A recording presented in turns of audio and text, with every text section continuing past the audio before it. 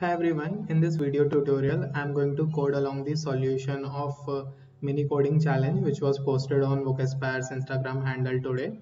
So the challenge was we need to first create a CSS file and name it as styles.css. Then we need to link it to our HTML file. Then inside our HTML file we need to define a heading and then we need to change the headings font to Trebuchet MS. Then if the Trebuchet MS is not found on the system, then we need to look for the Helvetica font. And even if Helvetica is not found, then we need to give last fallback generic font as sans serif. So let's just jump right into it and see how we can go about it. So I'm going to open my Sublime text editor.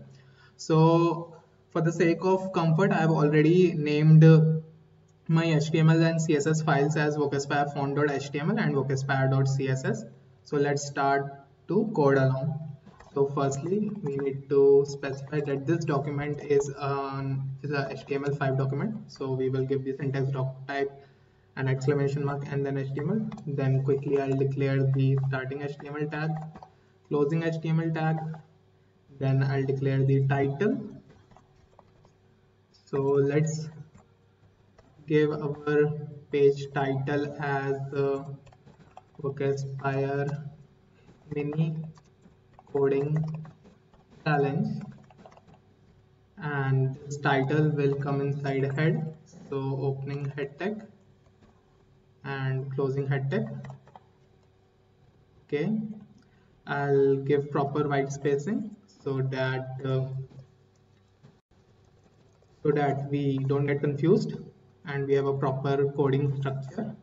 So so now we have added the title to our web page, and let's just link the CSS file. So the CSS file will be linked by giving the syntax link using the link tag. Then the relation of the CSS file is style sheet, and then in the href attribute we will specify the path. So the path is vocaspire.css. We don't need to specify the full path here because the vocaspire.css happens to be in the same folder. So since the folder structure is same, we can just simply put the file name. Once our head section is complete, we will declare the body. Now inside the body, I'll give a heading. So I'll use the h1 tag, and let's just name Vocaspire and give the tagline for Vocaspire, which is skillful smart India. Okay, so now let's just walk through the code once again and let's make sure that everything is all right. So doc type HTML, and then we have opening and closing HTML tags. Then inside the header section, we have added the title of the web page and linked our style sheet. And then inside the body, we have given a heading which is Vocaspire skillful smart India. We made a typo here. Okay, let's just save it and let's just run it in the browser. So I'll open the browser where I've saved the file and double click on it, and let's wait for our file to open up. Okay, so the output is here. Vocaspire skillful smart India. Our heading, our h1 heading is getting displayed here. But the challenge was we need to change the headings font. The default font needs to be changed to Trebuchet MS. And if Trebuchet MS is not found on the system, then we need to look out for Helvetica. And even if Helvetica is not found, then we need to look out for sans serif. So we'll go to our CSS section and start giving the styles for h1. The way we go about styles is, firstly we'll select the tag for which we need to give the style. So over here, the tag for which we need to implement style is h1 tag. And then once we have h1 selector in place, we will define the styles for it.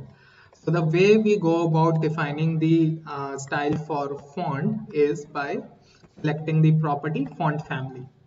So in font family, already we have been given to use the font Trebuchet MS.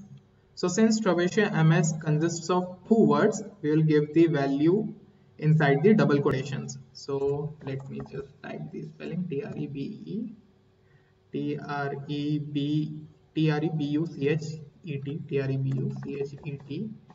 MS, Trebuchet MS. Then I'll give a comma. The second part of the challenge was that if Trebuchet MS is not found, then we need to look out for Helvetica. So inside my font stack, I'll give Helvetica as well. Helvetica. Since Helvetica consists of only one word, so that need not to be put inside a double quotation. Helvetica. And then last fallback font needs to be sans serif. Sans serif. SANS-SERIF. So now once we have all these three in place, I'll control S here, I'll press control S over here, and let's just look at the logic once again. So the way it works is, firstly, for the H1 tag, the styles which we have declared is font family, Trebuchet MS, and then we have declared Helvetica, and after Helvetica we have written sans serif. So how this font family property and value works is, firstly, the system will look out for Trebuchet MS. So as all of you might already be aware that the font which we are specifying here, once the user opens it up on their system, this Trebuchet MS will be looked up into the user system itself. So suppose a person Y is opening up my website in his system, so that Trebuchet MS font needs to be installed in his system. So the reason why we are declaring Helvetica after Trebuchet MS is that Helvetica works as a fallback font here. So if Trebuchet MS is not found on the vice person system, then it will look out for Helvetica. And even if Helvetica is not installed on that person's computer, then it will look out for a sans serif font. So sans serif being one of the most generic font, the chances are that the sans serif will be there on that user system. The probability of having sans serif on his or her system is very high. That's why the last font which we declare in our this entire font stack needs to be a generic font. That's why in the question also it was mentioned that the last font has to be a generic font, which is sans serif. So now that we have this in place, let's just press Ctrl plus S. Now our file is saved. Let's go back to the browser once again, and let's just reload the browser and see our font style has changed to Trebuchet MS. Now since my system has Trebuchet MS installed, the font changes to Trebuchet MS. In case I didn't have Trebuchet MS, then the font would have fallen back to Helvetica, and in case I didn't even have Helvetica, then it would have fallen back to sans serif. So we can have as many number of fonts as we want over here. I can specify other fonts as well over here if I want. So as many number of font names I can put it over here. The thing which we need to keep in mind is that the last font has to be a generic font, the chances of which having to be found on a system is very high. So that's all for this video. See you next time. Bye bye.